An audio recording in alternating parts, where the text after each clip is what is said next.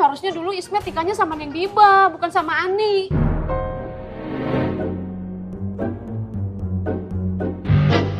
Hai penonton YouTube RCTI Layar Drama Indonesia, saya Aan Kurnia atau biasa dikenal Apoy, mau mengucapkan terima kasih banyak untuk semua yang sudah setia menonton Amanah Wali 5 sampai sekarang. Ikuti video terbaru Amanah Wali di YouTube RCTI Layar Drama Indonesia. Jangan lupa untuk subscribe, like, komen, dan share ke teman-teman kalian. Dan jangan sampai ketinggalan untuk nonton Amanah Wali 5 setiap hari pukul 21.15 waktu Indonesia Barat hanya di RCTI Oke on the Sky.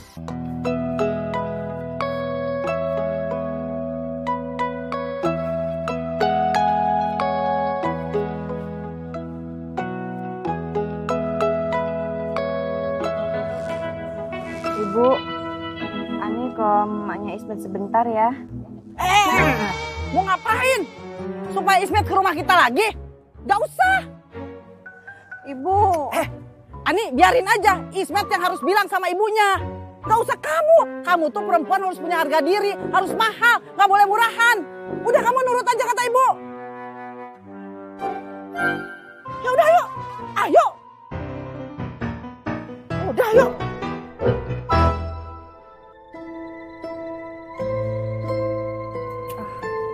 Indi, ada yang mau saya bicarakan sama kamu. Masalah apa, Fatin? Ini masalah perempuan yang ditunggu oleh Bang Faank. Oh,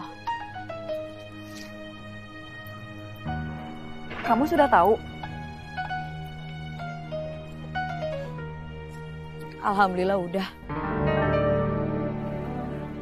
Siapa ini? Kamu pasti ngiranya masih Habibah ya?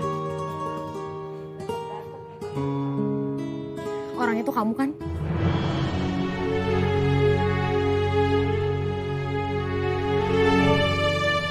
Kamu yang lagi ditunggu sama Bang Faank kan?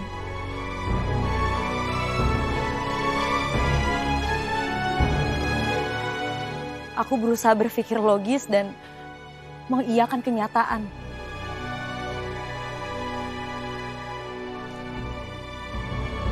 Tapi aku sakit, Fatin.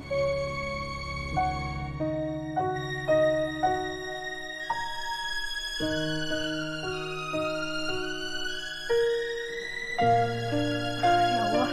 Indi, tunggu Indi.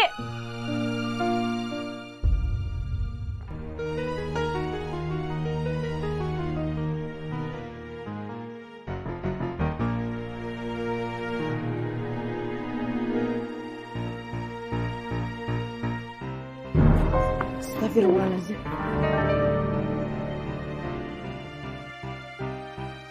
Bu, itu Mak kenapa? Udah biarin aja. Udah ada yang bantuin. Kolokan. Tapi kasihan, Bu. Udah ayo. Ayo. Udah biarin aja. Bu. Udah yuk.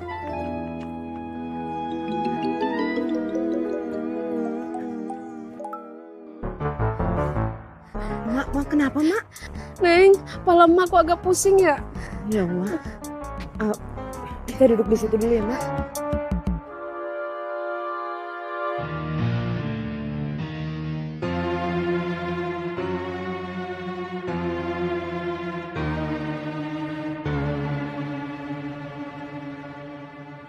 Ini, Mak, diminum dulu ya.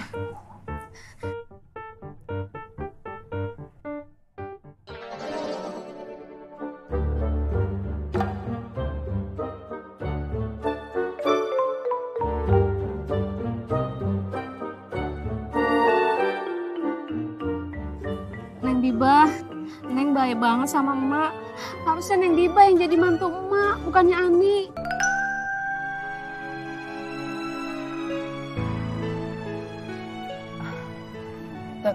Tapi emang gak apa-apa kan? Iya, Neng. Udah enakan. Alhamdulillah.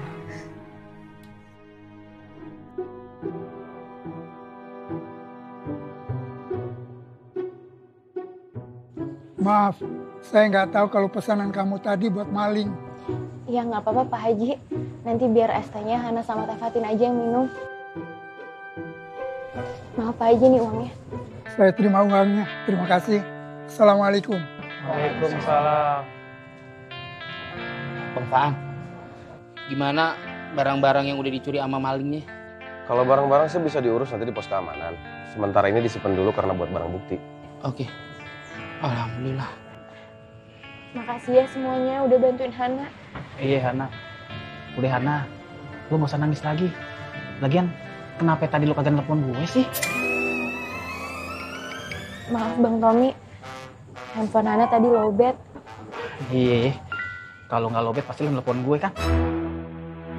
Ih, kegeeran ente. Emang kudu banget telepon ente. Sepenting apa ente di matanya Hana? Risik lu. Lu kalau iri bilang aja. Jangan bawel gitu lo. Dong. Ente abis megang apaan? Abis megang badan lu. Allah Akbar. Wangi.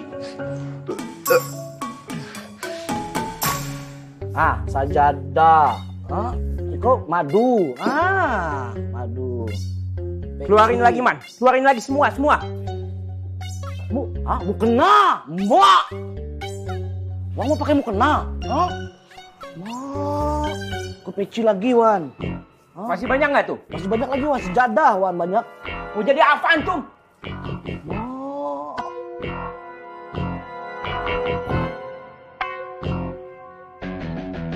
Innalillahi. Antum curi barang dagangan orang. Maaf bang, saya lapar bang. Mak, lapar? Wang mau makan peci, mau kena sejadah? Mau minum madu sampai kenyang? Hei. Assalamualaikum. Waalaikumsalam. Hei, lihat anak di sini. Ngerti nggak? Maaf Pak, saya juga lapar. Lapar. Anda nggak mau tahu ya, segala macam alasan antum berdua harus diproses dengan hukum yang semestinya. Jangan bang, kita nggak akan maling lagi. Janji. Kita hilang bang. Ketangkep makanya hilang. Kalau nggak tangkep, aduh ngacak antum. Tunggu. Apoy lagi di jalan, mau kemari. Tunggu bentar ya.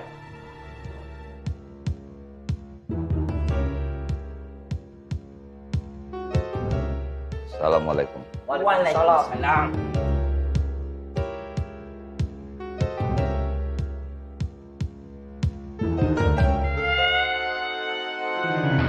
Assalamualaikum. Waalaikumsalam. Ya Allah, Hana. Teh, maafin Hana ya Teh. Ya udah nggak apa-apa, Hana. Yang penting kan kamu nggak apa-apa. Bang Faank, maaf. Pencurinya bagaimana ya? Udah diamanin di pos keamanan Farid. Tapi kayaknya aneh deh. Kenapa tuh pencuri cuman ngambil mukena, sarung, peci sama madu? Aneh kan tuh. Hana, uang kamu, handphone semua aman kan? Alhamdulillah Teh, tas sama handphone Hana aman Teh. Alhamdulillah. Ya, alhamdulillah udah dapatin di sini. Karena masalahnya juga lagi diurus di pos keamanan, mendingan kita nggak di sini dulu toh. Buk, biar Hananya nenangin dulu. Yuk. Kagak Bang Faank, aneh di sini aja. Ngejagain Hana sama Fatin sekalian.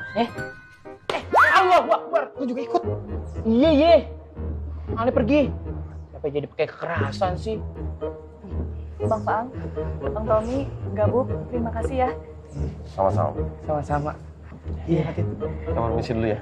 Assalamualaikum. Waalaikumsalam. Assalamualaikum Jannah. Jamila.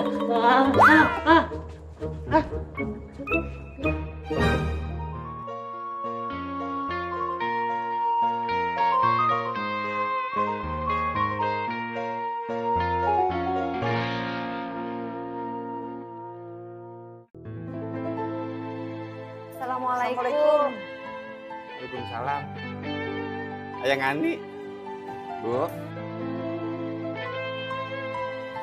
Ayang Ani, Mak Ayang Ismet mana? Masih di belakang. Kayaknya Mak lagi kurang enak badan itu Ayang Ismet. Innalillahi. Mak Ayang Ismet gak enak badan. Ya Allah. Ayang Ani, Ayang Ismet nitip kios ya. Ayang Ismet mau ngeliat Mak dulu. Assalamualaikum. Waalaikumsalam. Ayang Ismet ikut. Ani, udah kamu di sini aja. Tapi Ani pengen lihat keadaannya emak, Bu. Ya udah terserah. Makasih ya, Bu. Assalamualaikum. Waalaikumsalam. Cuman lemes doang. Tapi Bang Haji jangan mikir saya lemes gara-gara nggak jadi dinikahin Bang Haji ya. Saya mah kagak begitu orangnya. Kuat sih, tapi... Anak kecil ikut-ikutan aja. Rere. Diam nggak? Pak Haji, saya boleh minta buatin teh manis hangat? Oh iya, sebentar ya. Iya Pak Haji. Mak kenapa, Mak? Mak jangan bikin Ismet khawatir dong, Mak. Mak kagak apa-apa. Mak cuma lemes doang. Karena kepanasan tadi.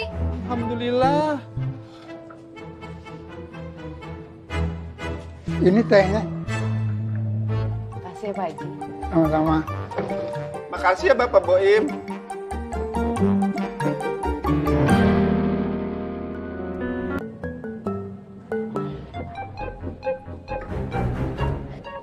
Neng, Mak terharu banget sama Neng Biba. Neng Biba mah emang orangnya baik.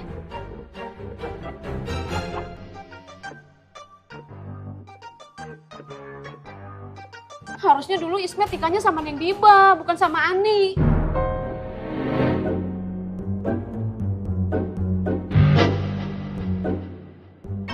Mak, jangan ngomong begitu dong, Mak. Emang kenyataannya begitu? Coba lu kalau nikahnya dulu sama Neng Biba, pasti kejadiannya kagak kayak begini, Met. Neng Biba mah orangnya baik. Orang pamannya aja Pak Yusuf baik. Tapi ayang ini juga baik, Mak. Iya, tapi ibunya kagak baik.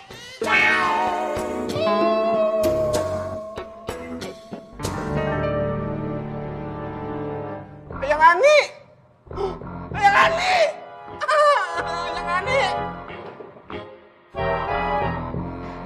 Neng, mau pengen minum lagi. Iya Mak, saya bantu.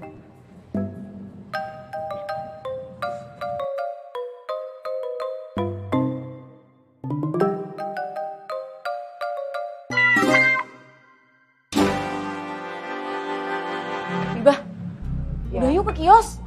Dia kan udah ada anaknya. Bocah ikut-ikut aja ya. Situ kagak ngerti sih. Malah lagi kangen-kangenan juga sama Neng Biba. Kangen-kangenan?